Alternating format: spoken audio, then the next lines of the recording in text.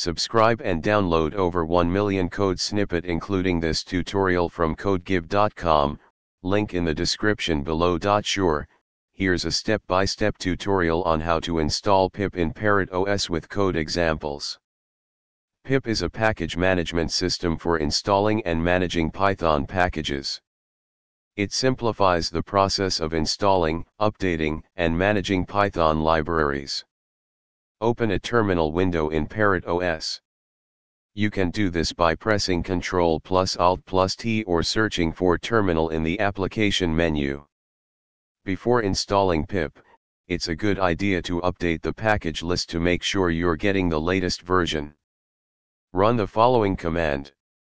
Now, you can install pip using the following command.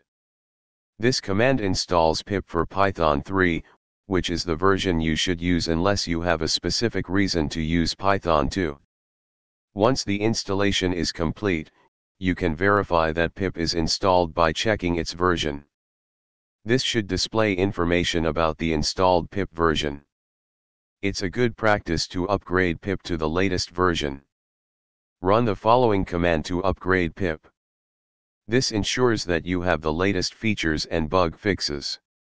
You can test pip by installing a sample package. For example, let's install the requests library. This command installs the requests library, which is commonly used for making HTTP requests in Python. After the installation is complete, you can confirm it by importing the library in a Python script or the Python interactive shell. This command should print the version number of the installed requests library. Congratulations! You have successfully installed pip on Parrot OS and tested it with a sample package. Keep in mind that Parrot OS is a security-oriented Linux distribution, and you should always be cautious when installing packages from external sources. Ensure that you trust the sources of the packages you install. ChatGPT.